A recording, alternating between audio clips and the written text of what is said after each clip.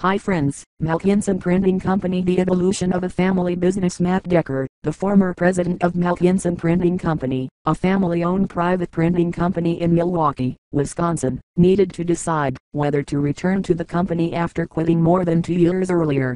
Matt had been one of the 3 family members in the 4th generation of MALKINSON printing ownership, along with Brad MALKINSON and Ron MALKINSON. Matt's exit from MALKINSON Printing came during a period when the business had begun to struggle for the first time in its history. The company had always been a successful one, growing with each of its previous generations of ownership, but the printing industry had changed dramatically by the beginning of the 21st century. The advent of computer graphics and desktop publishing placed companies like MALKINSON at a competitive disadvantage, and its owners faced the challenge of sustaining its market. The dynamics of the technological changes that were taking place dovetailed with a fracturing of the family dynamics at MALKINSON Printing. Whereas their predecessors had generally agreed on company strategy, the 3 members of the 4th generation of MALKINSON ownership did not get along.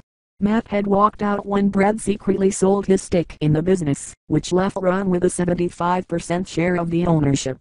Matt was working as a salesman for another printing firm in October 2003, when Ron asked if he would come back. Matt had been critical to the success of MALKINSON Printing Company, and Ron said he needed him to help save the business. This case is suitable for courses in family business management or for courses in small business management, where family business issues are addressed. It can be especially useful as an introductory case or a second case on family business. TheCaseSolution.com is the #1 destination for getting the case study and analyzed. Thanks for watching this video.